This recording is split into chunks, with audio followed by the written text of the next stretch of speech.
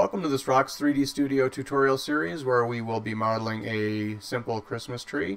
Now this series is designed for absolute beginners.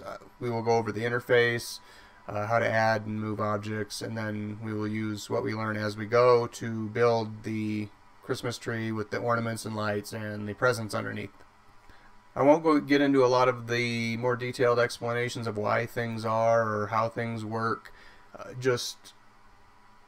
I wanted to design this so you could just follow along with the key presses and everything going on within the scene, so you can just get a feel for 3D modeling, a feel for Blender interface, and hopefully come away with enough of a foundation for you to explore further and to learn more about 3D modeling and Blender.